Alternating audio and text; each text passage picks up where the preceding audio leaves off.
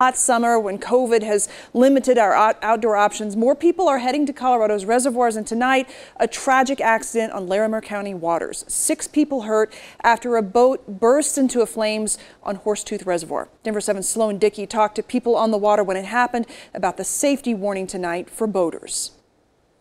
This is what's left of a speedboat that exploded around 9 a.m. here at Horsetooth Reservoir. Boaters were just heading out on the water when these flames sent 4 people to the hospital.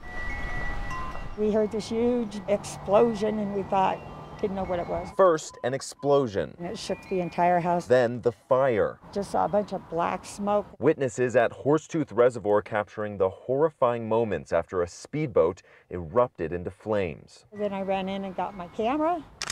Yeah, started shooting pictures. Boaters capturing the damage up close. So it was engulfed in flames. They were giving medical attention to some people at the marina on the dock. Rescue officials with Potter Fire say 6 people were on board when the speedboat leaving the marina exploded. 4 were taken to the hospital, 1 by helicopter. So it can be pretty dangerous out there. Boaters telling Denver 7 the smallest mistake can have massive consequences. Once you get out on the lake too, to check, make sure there's no fuel leaks, anything that you see that's going to cause any harm like that. Safety especially important this year as record numbers of people hit the water. Every time we bring family or friends, anyone out, it's safety first.